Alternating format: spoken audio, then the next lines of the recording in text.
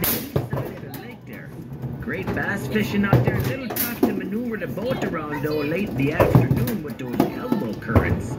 But once you got settled in there, you catch some bass right in that area on that lake. Oh my gosh, fishing on that lake.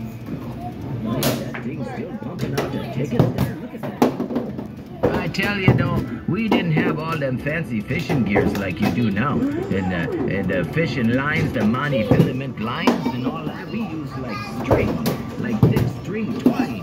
Actually, we used twine with like a loop at the end of it there. And then the fish swim through that loop and you snag it. We coined that phrase, snagging, you know, that's us. Come to think of it, we didn't catch much fish back then either.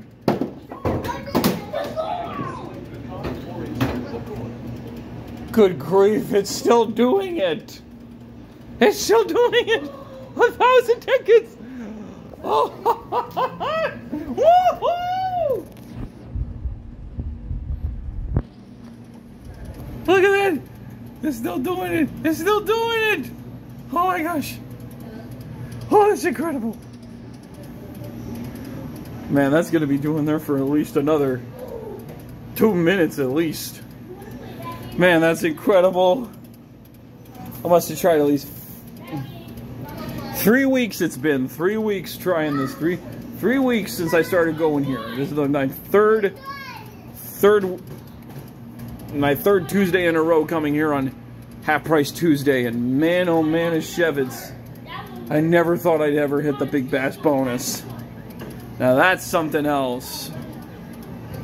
Must have taken me a bunch of tries, but man, I did it. I did it. That's me. That's me. Look at them points. Look at that point counter going up. I did. I won. That's me.